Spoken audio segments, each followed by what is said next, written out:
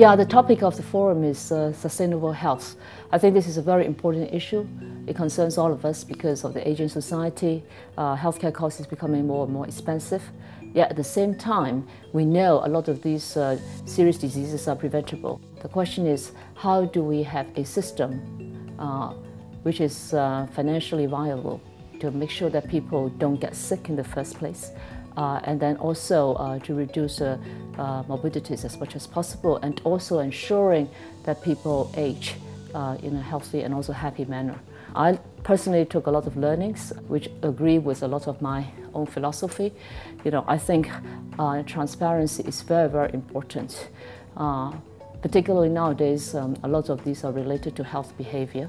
People need information to change behavior, to be empowered. Doctors need information to make decisions, and payers need information to make sure that the care that is being delivered is value for money. And we are now living in a technology era, and a lot of this information technology also enables information to be shared across providers, payers, purchasers.